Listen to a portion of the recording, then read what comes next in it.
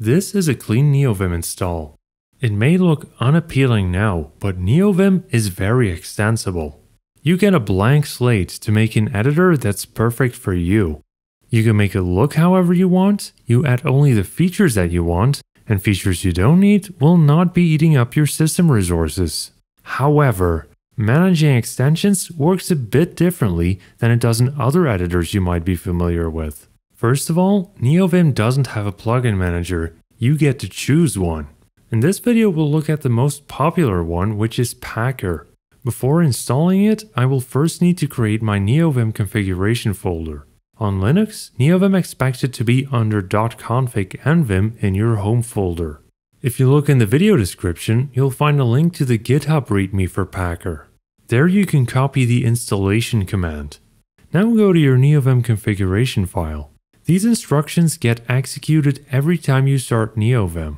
We'll tell it to import Packer and run its startup function.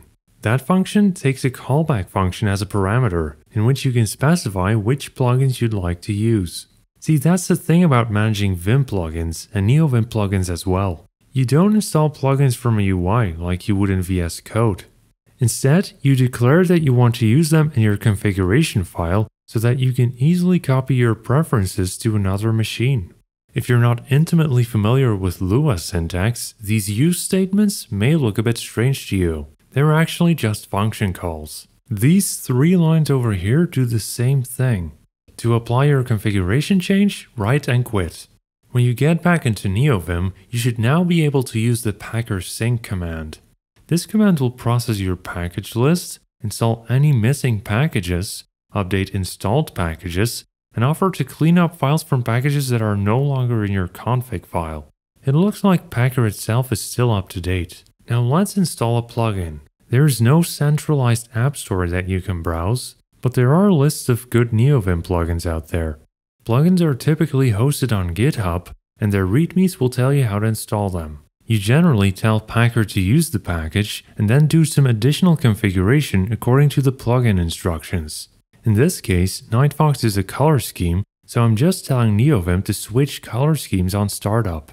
Now reload the config to make Packer aware of your new plugin.